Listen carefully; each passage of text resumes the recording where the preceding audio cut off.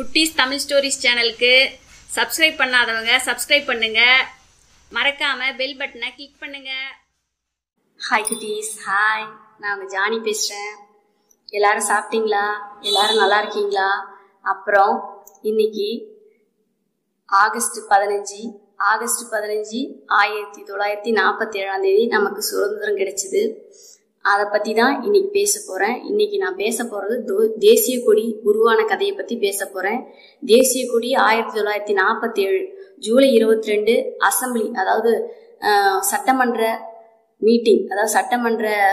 Meeting வச்சு அங்கே இருக்கிற இந்தியாவில் இருக்க எல்லாரையும் வரவழைச்சி அவங்க மூலியமா உருவாக்கின கொடி தான், இவங்க எல்லாரும் சூஸ் பண்ண கொடி தான் நம்மளுடைய தேசிய கொடி. நம்மளுடைய தேசிய கொடி 1947 ஜூலை 22 உருவாக்கப்பட்டது. தேசிய கொடியோட தாற்பயம் நிறைய தத்துவங்களையும் நிறைய உள்ளர்த்தங்களையும் கொண்டதுதான் நம்மளோட தேசிய கொடி. நம்ம தேசிய கொடி முதல் நிறம் இளஞ்சிவப்பு நிறம், கீழே இருக்கிறது வெள்ளை நிறம், அதுக்கும் கீழே இருக்கிறது பச்சை நிறம், நடுவுல அசோக சக்கரம் கருநீல கலர்ல பொறிக்கப்பட்டிருக்கு. இளஞ்சிவப்பு நிறம் நமக்காக உயிர் நீத்த தியாகிகள், ரத்த சிந்தினவங்க, இவங்களை வெளிப்படுத்துறதுக்காக, இவங்களோட தைரியத்தையும் வலிமையும் நமக்கு தெரிவிக்கிறதுக்காக இளஞ்சிவப்பு நிறத்தை நமக்கு பயன்படுத்தி இருக்காங்க தேசிய கொடிக்கு. அடுத்தது வெள்ளை நிறம். வெள்ளை நிறம் தூய்மையான உள்ளமும் எதுவும் தியாக உள்ளமும் கொண்டு நம்ம தேசிய கொடியை காப்பாத்துறதுக்காக எத்தனையோ பேர் உயிரை விட்டதுக்காக அந்த வெள்ளை நிறத்தை பயன்படுத்தி இருக்காங்க. அசோக சக்கரம் தர்மத்தையும் நியாயத்தையும் நிலைநாட்டுறதுக்கு அசோக தர்ம சக்கரம் அப்படின்னு சொல்லி குறிப்பிடுவாங்க. அதை அசோகரோட நிறைய இடங்கள்ல, இந்தியாவில் இருக்கிற நிறைய இடங்கள்ல பொறிக்கப்பட்ட அசோக சக்கரம் தான் நம்ம தர்ம சக்கரமா பயன்படுத்தப்பட்டிருக்கு. இது தூணா செயல்படுது. அடுத்தது பச்சை நிறம். நம்ம நாடு எப்பயுமே பசுமையாகவும் செழிப்பாகவும் இருக்கிறதுக்காக தான் பச்சை நிறத்தை பயன்படுத்தி இருக்காங்க. இன்னொரு சாரார் என்ன சொல்றாங்கன்னா, அந்த இளஞ்சிவப்பு நிறம் இந்துத்துவா, அதாவது நம்ம இந்து மதத்தை குறிப்பிட்டு, பச்சை நிறம் இஸ்லாமிய மதம், முஸ்லீம் மதம்னு சொல்றோம் இல்லையா, அவங்களோட மதத்தோட தாற்பயத்தை குறிப்பிடுறதுக்காக பச்சை நிறமும், வெள்ளை நிறம் இருக்கிற எல்லா மதங்களுக்கும் வெள்ளை நிறம்னு சொல்லி குறிப்பிட்டு நம்ம கொடுத்துருக்குறாங்க. இவ்வளவு சிறப்பு வாய்ந்த நம்ம தேசிய கொடியை நாம எப்பயும் பாதுகாப்பா பத்திரமா வச்சிருக்கணும். ஆனா தேசிய கொடியை இப்பெல்லாம் கீழே கிழிச்சு போடுறாங்க, காலில் மிதிக்கிறாங்க. இதெல்லாம் பார்க்கும்போது நமக்கு வருத்தத்தை தான் அதிகமாக கொடுக்குது. கோபம் கூட ஒவ்வொரு சமயம் வருது.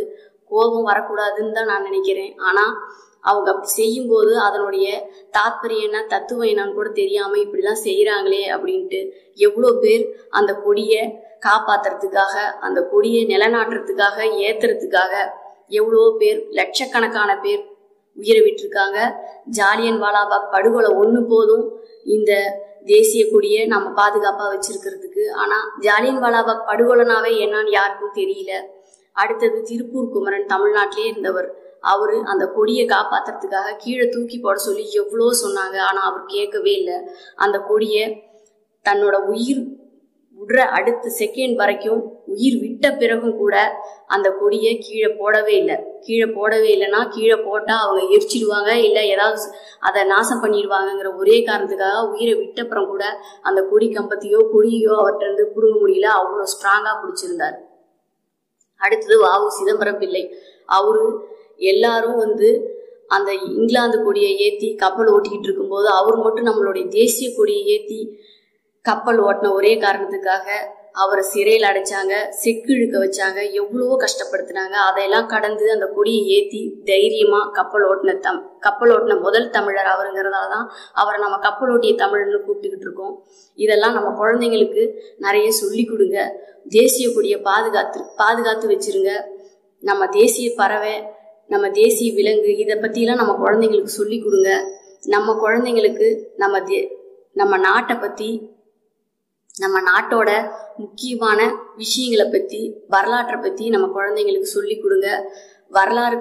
நம்ம வரலாறு தெரியாம, நம்ம நாட்டோட வரலாறு தெரியாம நம்ம குழந்தைங்க எப்பயுமே தெரியாம இருக்கக்கூடாது, தெரிஞ்சுக்கணும். எல்லா குட்டீஸோட அப்பாவுக்கும் அம்மாவுக்கும் நான் இதை தான் ரெக்கமெண்ட் பண்ணி சொல்றேன். எல்லாருமே நாட்டை பற்றி கவலைப்படுங்க. நாட்டோட கொடிக்கு எப்பயுமே சல்யூட் பண்ணுங்க. தேசிய கீதம் கேட்கும்போது நம்ம எழுந்து நின்று அதுக்கு மரியாதை கொடுக்கணும். நம்ம குழந்தைகளுக்கு சொல்லி கொடுங்க.